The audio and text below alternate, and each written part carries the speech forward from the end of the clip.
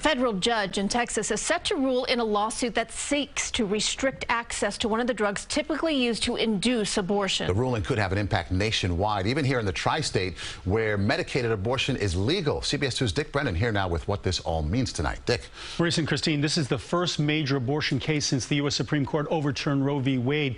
The plaintiffs filed a motion seeking a preliminary injunction to remove the drug mifepristone, saying it's dangerous even though it's been used safely here and around the world for years.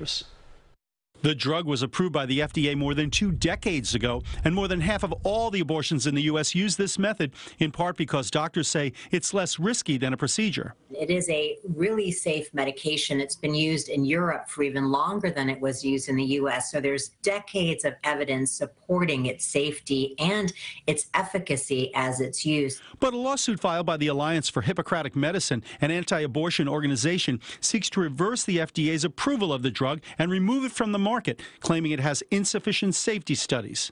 We're confident that when any court looks at the law and looks at the science, it will realize that the FDA has completely failed its responsibility to protect women and girls. The case is in the hands of a single federal judge, a Trump appointee, Matthew Kacsmaryk. Progressive groups are concerned because he worked for anti-abortion groups and causes before he became a federal judge.